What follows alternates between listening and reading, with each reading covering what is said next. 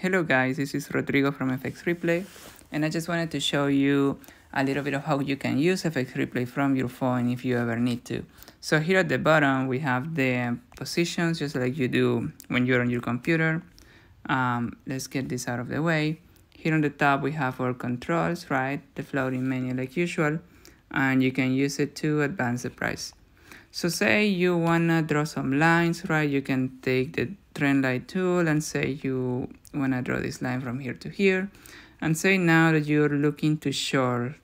So you can use the short position.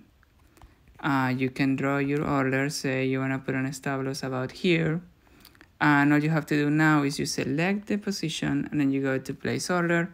Say you wanna risk 1%, you hit save. That is it, your order is now placed.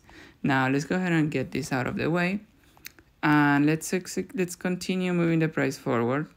So here we are, price is moving, not in our favor, so we lost this trade.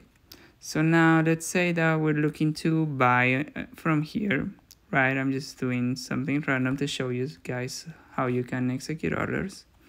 So let's say we wanna buy from here.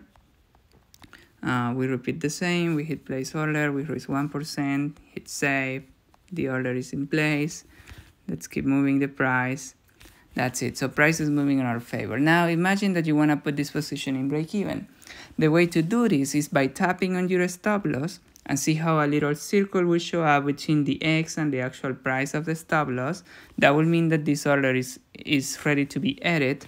So I can now drag and drop this order and put it anywhere I want. So say I want to go into break even, and then say I want to adjust my take profit. So I will just tap on it again, see how it is selected now, and I can go ahead and edit my order. And now let's just keep moving the price forward, and that's it.